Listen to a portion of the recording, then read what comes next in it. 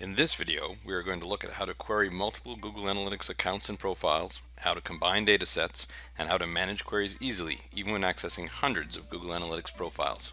Let's start with a simple profile. We'll go to New Source, Google Analytics, and Core Reporting API. You'll see all the profiles and accounts that are available.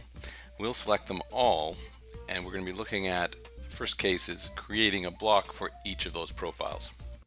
So 8 profiles, and we're going to have 8 blocks. Do a simple query, do date and visits, bounces, time on site. The key here is because we're looking at multiple profiles, we're going to want to know which profile the data is coming from. So using additional data, we can add in that kind of information. We'll add in the profile ID and the profile name.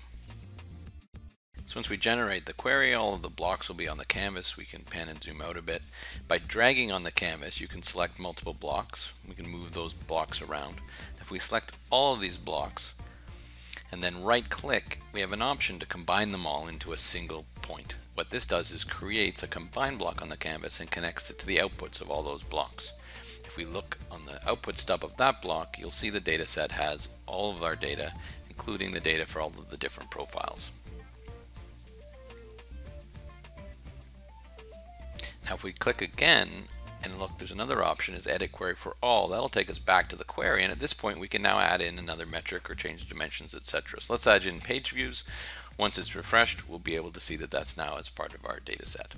Now we're going to go back and look at the other option we have, which is when we've got all of our different profiles, that we can create a single block. So by selecting create one block and defining the same query, what we're going to see is there's only a single block on the canvas and all of the profiles are inside that block.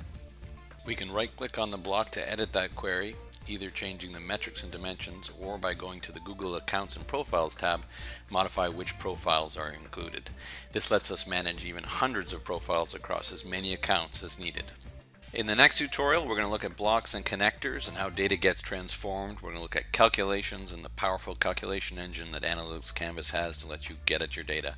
If you haven't already, head over to analyticscanvas.com and give the free trial a try with your Google Analytics data.